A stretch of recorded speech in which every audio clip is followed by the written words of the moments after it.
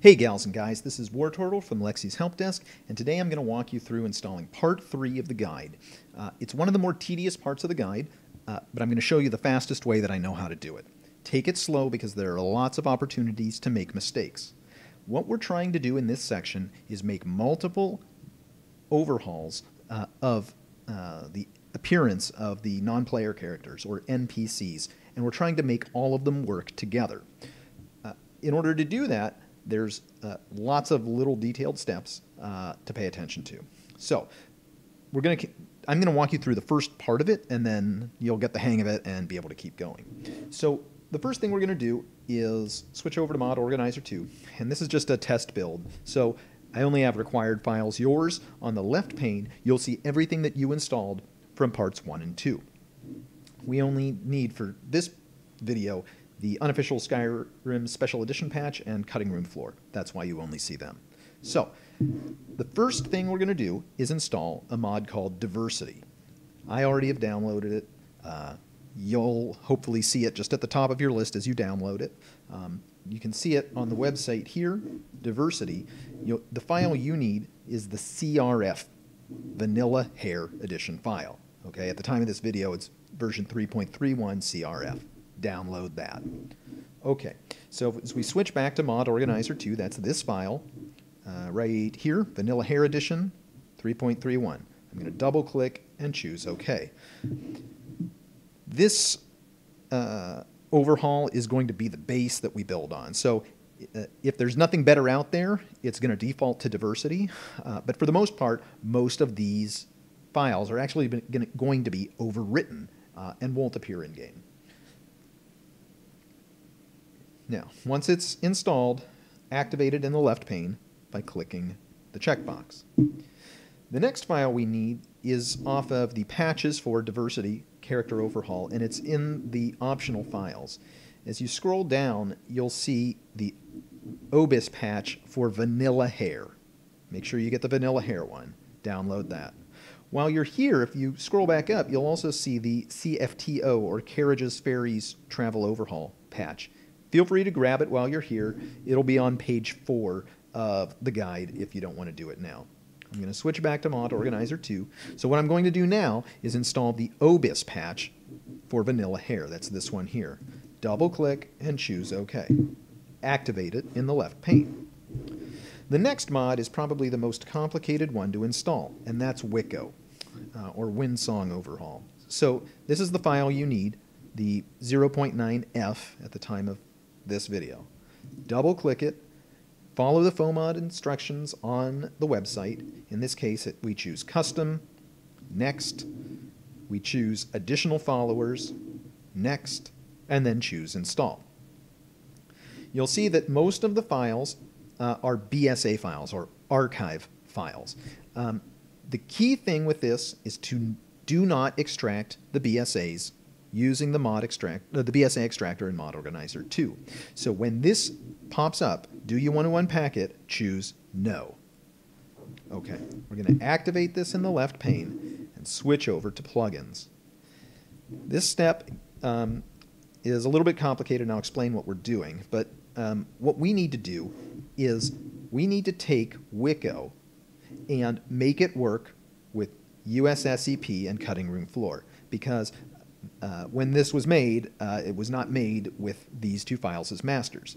So to do that, we need to download the stripped BSA. I know it says striped, it's pronounced stripped, just deal with it. And we need to replace this BSA for the one that's in here. So what I'm going to do is I'm going to right-click it, say Reveal in Explorer. I'm going to right-click the file and open it with 7-zip.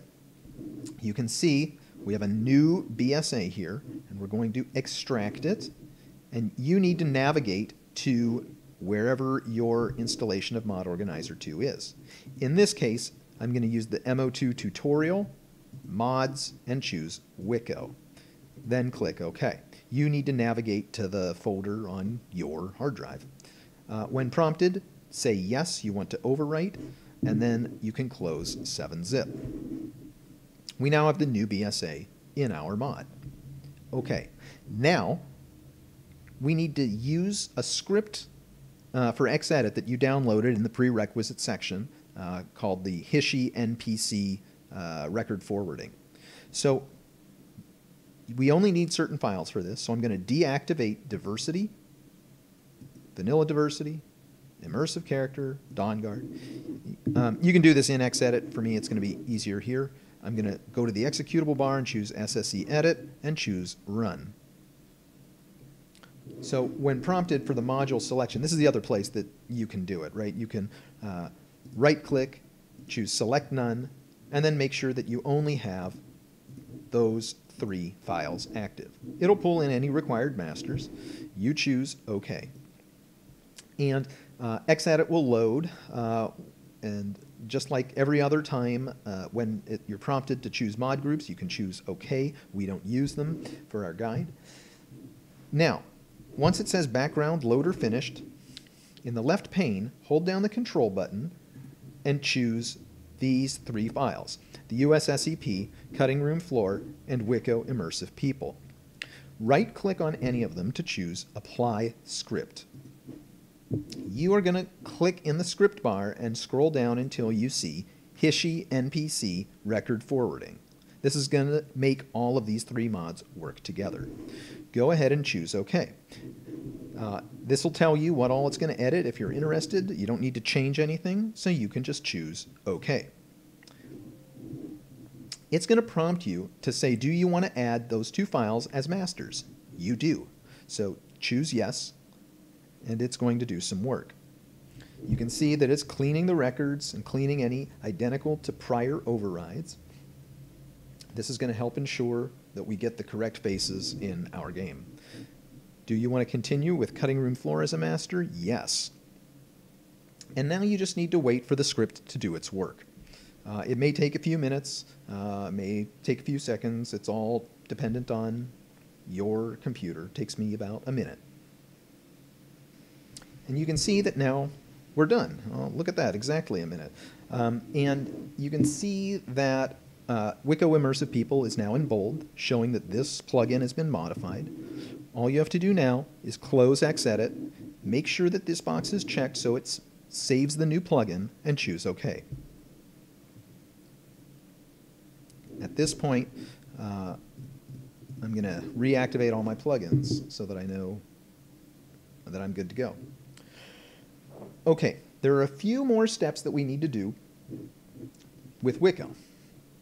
Now that we have the correct cleaned archive, we don't need the files to be packed in archives. We actually want them to be loose. So if you go over here to Archives, you can see every BSA that is being managed by MO2. If you scroll down to Wicco, we want to extract these 3. We have to do it manually. So left-click on Immersive Character to highlight it, right-click, and choose Extract. What you need to do is navigate to the folder that you want to extract it to. In this case, for me, it's MO2 Tutorial, Mods, Wicco. When I choose Select Folder, you can see it start to extract those files. I'm going to do the same thing for the other 2 archives. Left-click Immersive DawnGuard and choose Extract. I'm already there, so select Folder. Left-click Immersive People, Extract. I'm already there, and choose Select Folder. Now, all of these files will be loose, which allows them to be overwritten correctly if needed. We no longer need these archives, though, because we've extracted them. So over here in the left pane, Wicco, I'm going to double-click and go to File Tree. This shows you all the files inside this mod. And the instructions say that we don't need the BSAs or the BSLs. So by holding down the Control button and clicking on each one, I can highlight them. I'm going to right-click and choose Delete. Yes, I am sure. And now I've saved a bunch of hard drive space by deleting those. All right, now there are a few more steps that we need to do. And this is where we're going to start to use the hide function of Mod Organizer 2. Since Mod Organizer 2 uses a virtual file system, it's effectively like deleting the file. You just tell Mod Organizer not to virtualize those files. but it allows you to unhide them later in the future if you ever need to revert something. So it can be a very useful way to manage file conflict. So what we're going to do is navigate to the files that we need to hide. First, we're going to go to Meshes, Actors, Character, Character Assets, Beast Races. And this entire folder we do not need. I'm going to right-click and choose Hide. You can see that Mod Organizer 2 changes the extension to .mo hidden. Now it won't show up when it goes to load the game. The next one that we need to hide is in the same folder, but it's female head races.try. Here, right-click, choose Hide. The next one is Meshes, Actors, Character, Face Gen Data, Face Geom for face geometry, and then Wicco Immersive Character. Right-click and choose Hide.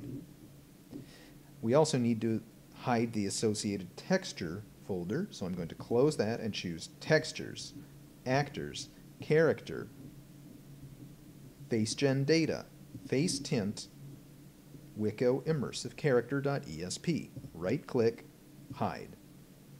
Okay, now there's another last step that we need to do. We need to rename a couple folders to make it work with the NPC retexture merge. So we're going to go back to Meshes, and here in the Face Geom folder, we're going to find immersive.dawnguard.esp here. And we're going to right-click that and choose Rename that to NPC retexture merge sse.esp. You need to type that exactly, otherwise it won't be detected correctly. I'm going to minimize that folder, and now here in the texture face gen data face tint folder, we have again the Wicco immersive dawnguard.esp folder. Right click and choose rename. Again, you're going to change it to npc retexture merge sse.esp. Okay, we finally made it through Wicco. I promise the rest of these are not going to be as complicated. But we now, with each mod after this, there are going to be some files that need to be hidden. I'm going to show you how to do it quickly. The next mod that we need to install is the Northbourne NPCs of Falkreath. Here, this one. And so I'm going to double click it and choose OK. I'm going to activate it and then double click the mod. This time we're going to use the conflict tab. If I click conflicts and then make sure that I have the advanced tab open, you can see that it shows every file and whether it overwrites other files or whether it's overwritten by files. This can be a really useful tool to manage conflicts. For this, make sure that you have Show Files that have no conflicts checked and Show All Conflicting Mods. We're going to use the filter here. And if you look at the files on the guide that need to be hidden, you'll see that for each mod, there is a mesh and a texture with the same form ID. So using this filter, we can find both of them quickly. So the first number is 1364D. 1364D. You can see that by doing this, we get both the mesh and the texture at the same time. So I'm going to highlight both of them by holding the Control button and left-clicking. Then I'll right-click and choose Hide. Doing it this way ensures that you hide both the mesh and the texture at the same time, helping avoid problems with dark-face bug. Next, we're going to do the next one, which is AAFAC. And you can see it already pulls it up. So I'm going to highlight both, right-click, hide. And that's all that there is for this mod. That's basically it, and you just continue doing this all the way through this section. I'm not going to go through the whole thing because it gets pretty repetitive. I'll show you a few more, though, just so you can get the hang of it. So the next mod is Metal Sabers, Beautiful Orcs of Skyrim. This mod actually doesn't have any files to hide. I'm going to activate it. We're going to go back to Northbourne NPCs, this time of the Rift. Click OK.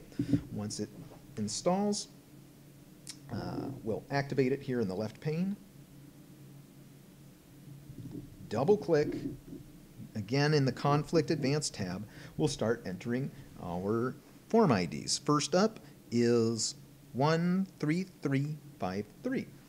There's the mesh, there's the texture. Select both, hide.